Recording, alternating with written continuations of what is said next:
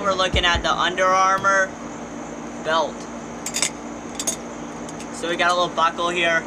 You put this in here, buckle it down, if you get it right. And you just buckle it down, and that's how you adjust it. It's pretty lightweight.